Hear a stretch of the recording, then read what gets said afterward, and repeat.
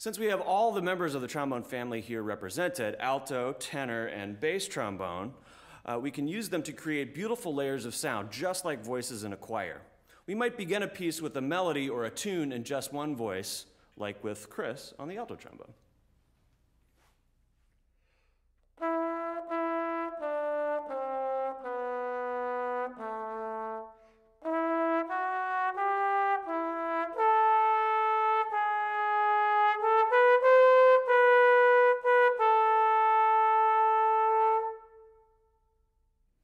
We might add another voice supporting the melody with Brooke playing the bass line on the bass trombone. Here's what the bass line sounds like by itself.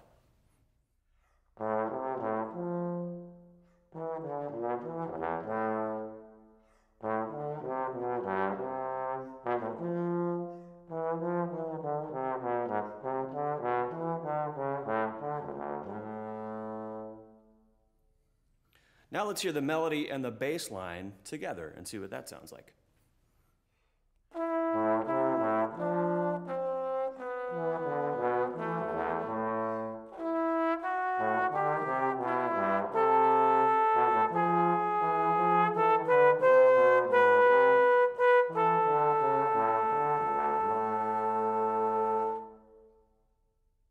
Now let's add the voices in the center of the trombone choir, providing the harmony, the tenor trombones. Let's hear what that sounds like.